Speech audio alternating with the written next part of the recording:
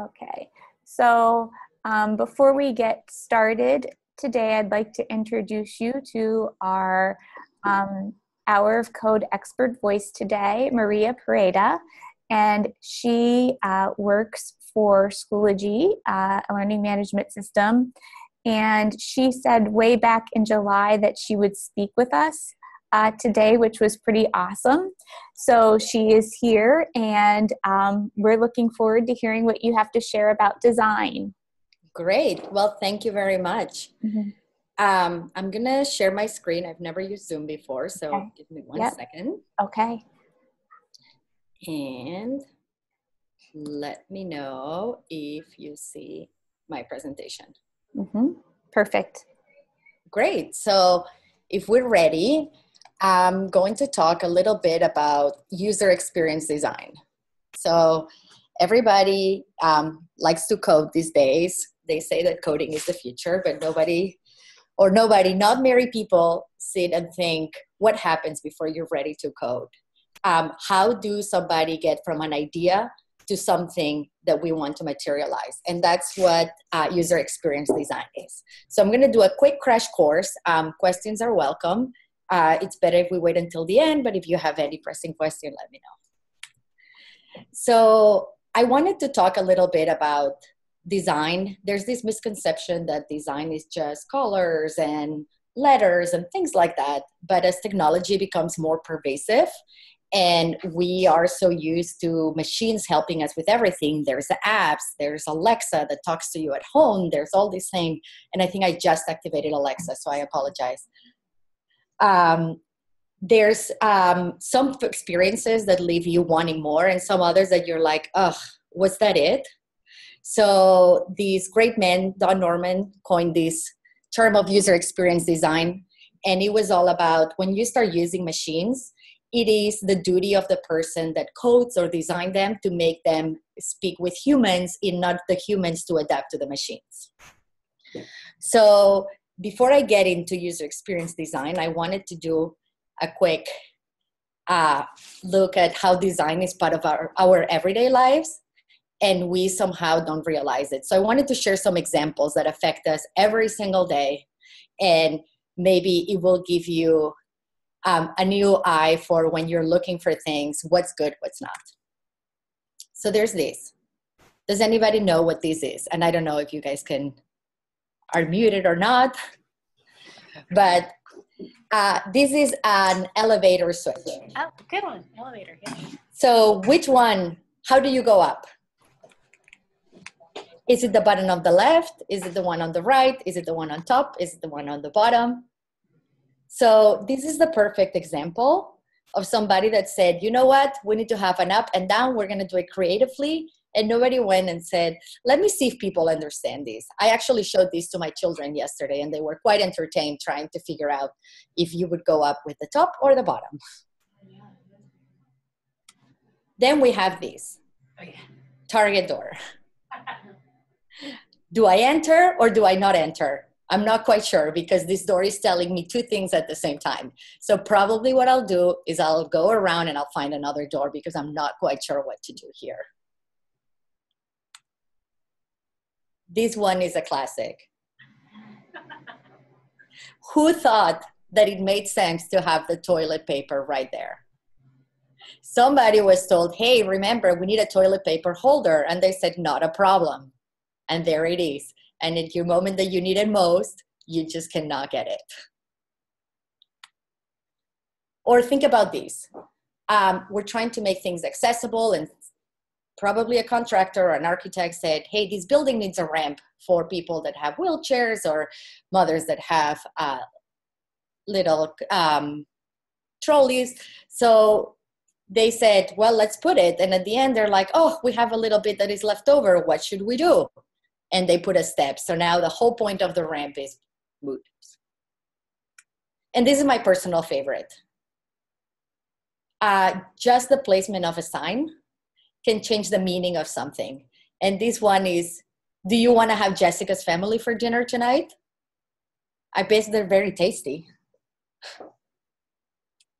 So interacting with products should be like a conversation. And when people are designing or when we're designing Schoology, and we have to think about them as something that people are going to use, people are going to want to do things with, and they can get frustrated. So before we get into the nitty gritty of user experience design, I wanted to share this video. Let me know if you hear it.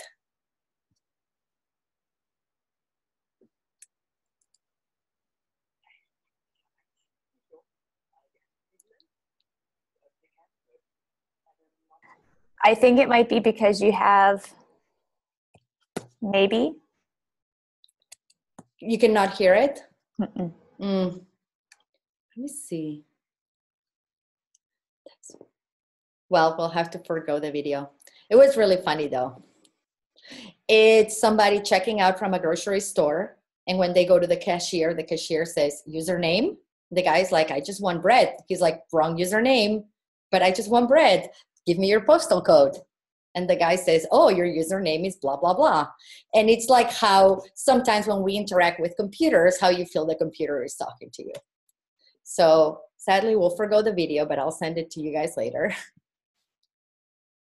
But the whole point is that if you were talking to a person, you would probably think that they're a little unhinged and you would not want to continue the conversation.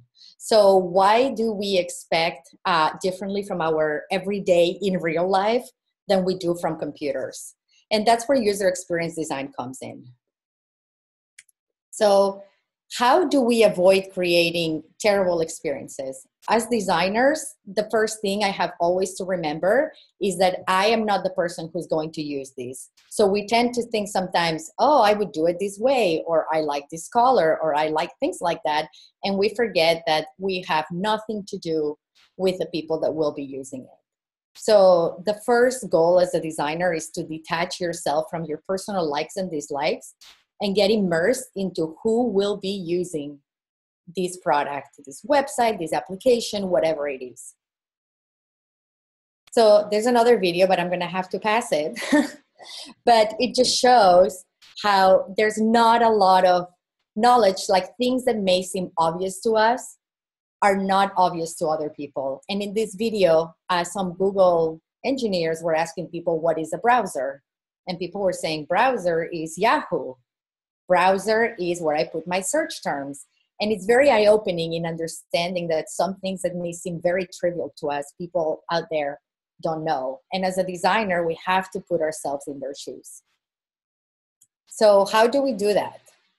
So before designing anything, we like to visit the people that will be using this product. And that's why last year we came to Central York and we talked to a few of you and we talked to some students and we understood some of the issues that you had with Schoology. We really appreciated the candidness, and to this day, we still replay those recordings to some people so they understand some of the things that we need to fix. But the best way to know who you're designing for is to go and talk to the person that's going to be using this. Ask a lot of questions. My favorite question is always why? Because it just gets to a lot of things. Always understand the problems. I met a student last year that said that his biggest problem with Schoology is that a lot of the things could not be done via mobile phone, but he only had a mobile phone. There was no computer at home, and he had so many extracurricular activities that it was impossible for him to go and like sit in the computer lab at school for any long amount of time. So that was very telling, and that determined some of the changes we're doing this year, where we're going to start putting a lot of things, more things through the application. So we'll have some more parity of features. And the other thing we do is learn from numbers.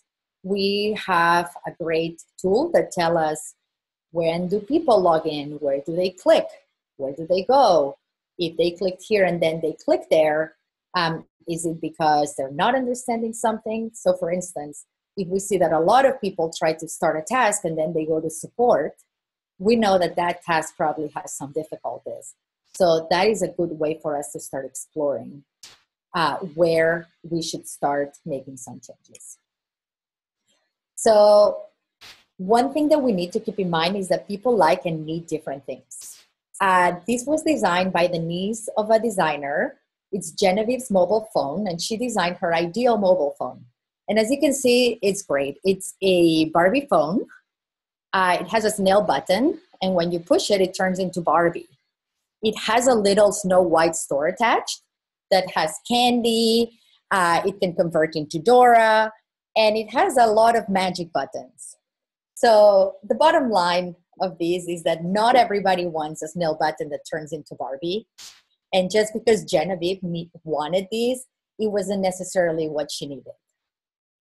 So how do we avoid these? We make sure that we don't talk to one person, we don't talk to two people, but we talk to hundreds of people, and we talk to people that are older and younger, and people that consider themselves better at computers and worse at computers, and people that only use things casually, things that use it every day, and we try to find an intersection. I wanted to show an example on how when HBO Now was designed, some things were not taken into consideration. So this is from a designer that loves Game of Thrones, but he got into Game of Thrones later in the game. So people had already seen 4 seasons, and he was just starting. So he talks about how every time he goes to HBO Now to watch it, he has to do these. He has to block the screen because it goes into the most recent season, the most recent episode. And he says there's pictures where people I thought were dead are coming back, or where people I thought that would left the series are here. And it just gives me a lot of spoilers. So he wrote an entire article on how if HBO Now had really thought about how people watch TV, there's this culture of binge watching. Like I watch 3 seasons at once. There's people don't rush anymore at home because tonight they're showing something, because we have it available on the internet at any time. So if they had done things differently, he would not have to spend his life avoiding spoilers of Game of Thrones for 5 entire seasons. If you look at Netflix or Amazon, which are designed differently and are designed with like digital public in mind first, you can see that it's slightly different. It always opens in season 1. There's not a picture that can spoil anything. And if you want to see more, you really have to dig into it. So this is a good example of when people design, they need to do their homework and understand the concept. So I wanted to show something that you guys were familiar with. And I think you guys use Google. Do you? And maybe you've seen some differences between what it was a year ago and what it is this year. So I'm going to walk a little bit how that process was for us internally, so you know how we arrived to the product that we have today, and hopefully you like to use. So back in the day, we said our Google integration is not great. We were talking to teachers, and the teachers were telling us how every time I have to give a Google assignment to my class, I have to give my URL. I have to teach them to change the end of the URL from edit to copy, and that creates a copy. And there were a lot of creative ways that teachers were finding in order to share some Google documents. So we said, okay, we need to do something better. And we figured out that Google Documents were great because it allowed for the teacher to collaborate with the student, and it allowed for many things. So the first thing we did was we created a new flow after talking to the teachers and to the students that makes sense. How would it be easy to submit a document? How would it be easy to grade a document? From there, we created a very early sketch or a very early drawing of what this Google integration would look like. And I'm sure it reminds you a little bit of something. But we created these, and we started talking to teachers, and we asked them to use it. We asked them to start. We asked them, do you see this is us? We are sharing the screen with a teacher, and they're going through this document and giving us their feedback. There were a lot of things that didn't make it at the end, but we did a lot of tests, and we got a lot of great feedback from this test on how things should be used. So from there, we did another test, and this is actually an old rubric that is no longer there, but we created a better prototype that looked like a real thing. And we put some hotspots where you could click around and do things, and we showed it to 400 teachers. So 400 teachers gave us feedback, and the feedback was like, this is covering the document, this is too small, I wish it was something different. And ultimately, we did another test where we didn't ask anything to teachers directly. We just put it somewhere and we asked people to click around. And as you can see, we started seeing where people were clicking and what they were doing if we asked them for a task. And when we felt confident that it made sense, that's when we built it. And this, if you're wondering what it is every time we build a screen, these are all the instructions we have to give to the engineers so they know how to build it properly. So we have to put a little explanation for every single element of the page. So there's a lot of work that goes into these being designed. So I know that we have limited time and I don't want to take too much. So the big takeaways are that when you are ready to build like the next app that is going to make you $1 million, you have to do your homework first. Before going and building anything, you need to understand who's going to use this. Where are they going to use this? Is this solving a real problem? You always have to remember that not everybody thinks like you. If they thought like you, they would have that Barbie button. Always test. Test many, many times. And every time you make a change, test it again and test it again before you build it. Because you know what? It's much easier to test on a paper or on a quick drawing than build a whole thing and then realize that it's not working. One thing that is very hard is embrace failure. You're going to fail. Your first idea will never be the right one. Your second, it won't probably be the right one. But maybe the third is going to start being closer to what it is. And the most important thing is when you design something, think about the experience and all the context and not the features. So that is, in short, what user experience is. Oh, that is priceless. That sums it up, that picture. So I have a question for everybody. Does anybody have a question that they would like to share with Maria? Something that you would like to know or something that you wonder?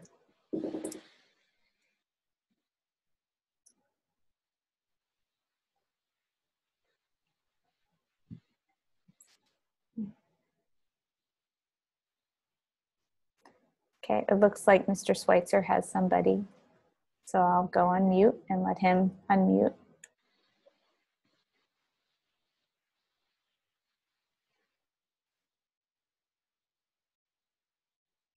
Right over here, so in front of the camera. Oh, hello. Hi. Go ahead, Kiwani. Why do you want to work with Schoology? I want to work with Schoology because I think that education is very, very important. And I want to make sure that we make it much, much easier for you, the students, and for teachers to learn and to understand things in a better way. So that's why I went to Schoology. Okay. Mrs. Antone, does that child have a question? Yes. Uh, Make sure you speak loud and clear. did you like designing Schoology? How long did it take you to design Schoology? So that's a very good question. Schoology was designed when I started working at Schoology, but maybe you've seen that we're making some changes where we're making things bigger and maybe we're making things a little more fun. So all those changes have happened in the past year, and you'll see many more coming. Okay. Thank you. You're welcome. One more. What? Go ahead. Did you make Schoology because you like school? That's corny. that is not corny. That's a very good question, and I love it. We made Schoology because we want to make sure that your experience at school is as good as mine was. What's your favorite part about working for Schoology? I think talking to people like you. Every time I go to schools and I talk to students like you, that's my favorite part.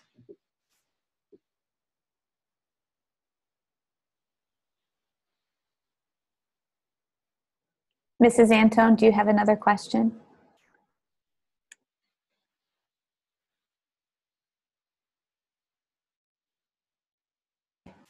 Okay. Mrs. Carlisle, is there a question on your end?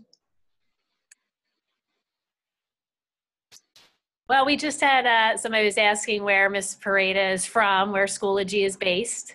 Oh, that's a very good question. So this is going to be complicated. I'm from Barcelona, Spain, Oh, wow.